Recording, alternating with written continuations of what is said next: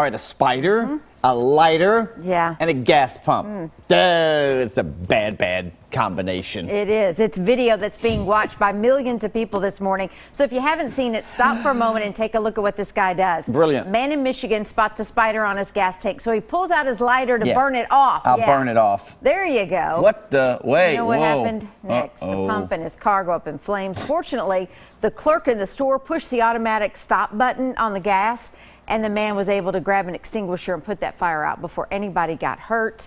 Next time, use your shoe. Or your hand, or just leave it alone, or flick it off. He hit the stop button on his brain at some point. I guess he did. I mean, what was he thinking?